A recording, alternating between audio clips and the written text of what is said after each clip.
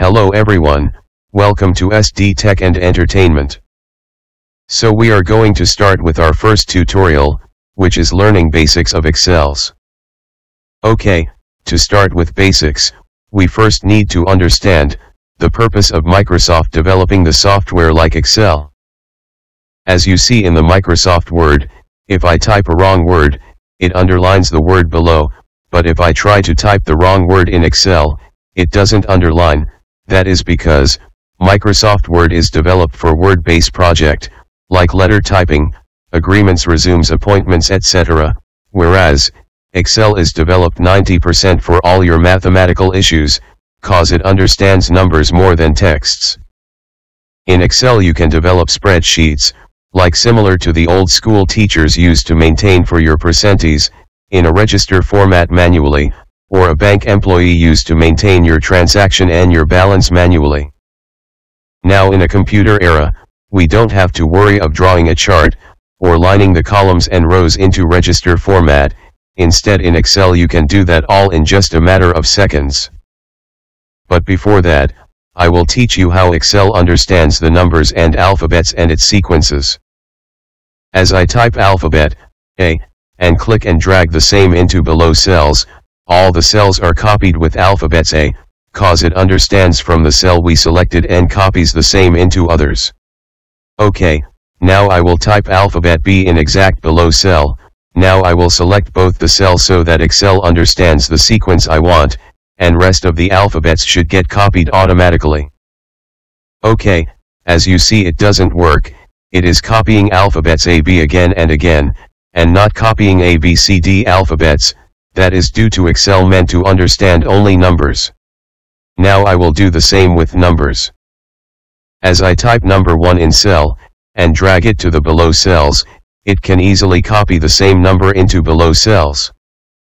But what if I have to type all the serial number from 1 to 100, so typing manually one by one, will consume your lots of time.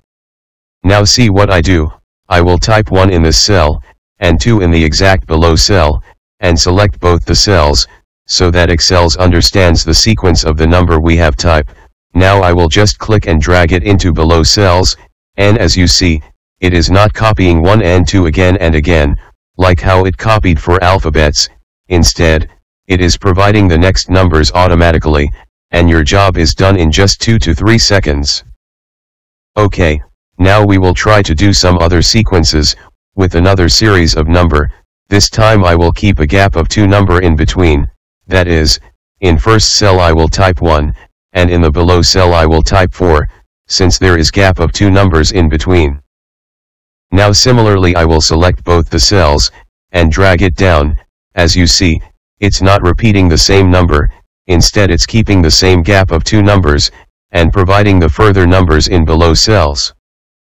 1, 4, 7, and so on. Hope you understand how Excel is developed to help us work on numbers. This is one very basic thing we should know about Excel, cause even after learning big option like Vlookup and index, if you don't understand the sequences how Excel works, then you may not be able to make proper use of those options. Okay, moving on, we will now learn to make use of fonts. Just keep a close look on the arrow I am pointing at, cause this is a basics of Excel, and very easy to use. So I will move on as fast as possible. So, this is the list I have copied from my previous file, and we will try to work on this list. Okay, now we will increase the size of the heading names. You can do that by increasing the size from this box, or just click the bigger symbol of A to increase the size of the text, or smaller symbol of A to decrease the size. You can also select the font from this box. As you can see there are multiple options available here. For now, I will stick to Georgia font. Okay, you can also select this I symbol to make your text in italic format. You can see how it looks, and next to that is U symbol which is underline. You can also provide double underline by selecting it like this. Now, we will cover the cells into boxes. With this option as you can see, you can provide the borders from left, right, top and bottom. As I select left side, then only left side will be covered with border, but we want the entire list to cover in border, then we will use this all borders option. Okay, as you see now, the entire list is covered into boxes, but if you want to remove the borders, then select those cells from which you want to remove the borders, or select the entire list if you want to remove borders from the entire list, and just go back to the same option again, and select no borders options. There it is, all the borders are gone. But I will keep the borders for now, so I will just undo it back. Okay, so moving on, this are coloring options. If we select the cell we want to color, you can see there are two options. The bucket symbol allows you to color the entire cell, but not the text, whereas the other symbol allows you to just color the text. By selecting more colors, we can have an option to create your own color from here. Okay, moving on to the alignment section, you can set the text to whichever direction you want. As you see, after selecting this cell, I press the right option, the text moves to right. If I press left option, then text moves to left. If center, then center. If top, then top, and so on. It works similar like the east-west direction. Next is wrap text. Suppose, if the size of text is bigger than the size of cell, and most of the text is not visible, as you can see in this cell, then by using wrap option, cell will automatically adjust its size as per text available within it. Okay, merge. Merge allows you to club two or more cells into one.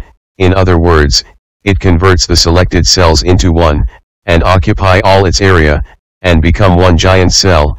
It is mostly used to provide the heading on top of every sheet, so it looks in a better way. Okay, so next is numbers and formatting options.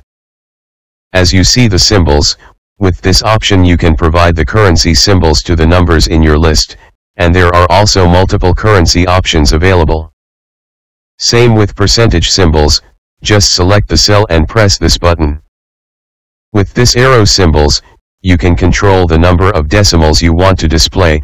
Just how I am doing it, this button will increase, and this will decrease. That's simple, but please note that these options work only for numbers, and not for words. As you see, I am trying to use this option for the cell which has words in it, but it's not working. Okay, now we will try to put filter to our list. Just select the heading from where you want to put the filter, and go to sort and filter, and select this option filter. That's it. As you can see, all the heading cells in every column has got the button to it. By clicking that button, in the drop-down menu, you can see the list of items which are mentioned in that particular column. If you select East from the menu, as you can see, Excel will filter only rows with East. You can also select multiple options within the list at a time, and Excel will show only those rows which has your selected data. This helps you to sort your data and display it more accurately. By clicking the same button, you can see on top, there are lots of other options available. Suppose, if you want to sort the list in numerical or alphabetical order, for example from ascending to descending, or descending to ascending, by selecting the smallest to largest option or by largest to smallest option, we'll sort the complete list accordingly. As I just did, you can see the smallest number has reached on top, and along with that, all the other cells within the same row also came on top. Yes, Excel will sort the entire list which is covered within the filter area, and those outside filter will never sort. This can also lead to a serious problem. If you wrongly implement the filter without selecting some columns, that can make your list a complete mismatch. Okay, I will show how the list can get mismatched. I will refilter the entire list, with not selecting some of the cells, and now I try to sort the data again. As you see, the only filter data is sorted, and unfiltered remains the same, and now if you try to see the data for respective salesperson, all the unit cost and total is changed from one to another. So always make sure to make proper use of the filter option. Okay, now the last one is Format Painter. Format means copying the formats of one cell into another. Format Painter does not copy and paste the text. It will just copy the entire format of the particular cell you select. Okay, I will show you one example. if I select this one cell, and I try to change the size of text, make it bold, change the color of the text as well as background of cell, and now I want another cell to have the similar format, so to do that, I will just select this cell, copy all its format by using Format Painter, then paste all those formats to the cell you wanted. It will copy the size, color, and borders as well. But the text inside the cell always remains the same, and will not get copied. Also note, by single click it will paste the format only one time. If you want it for multiple times, then double click the Format Painter option and then keep pasting it on your desired cells, in which you want to have the similar formats. Okay, before finishing, I will show you quickly how to implement the table. It's very simple. Just go to the top header option, insert, then below that on the left side you can see the table picture. Just click on it, then it will ask you where is the data you want to select. Click on this button, then select the data which you want to convert into table, then click OK. That's it. This is how simple it is. Also make sure that, if you have your heading already in the list, as in this list we already have, so we don't want Excel to provide us another heading, so we will just undo it and recreate it again, and this time I will select this option, then press OK. And as you can see, now my table has my own heading.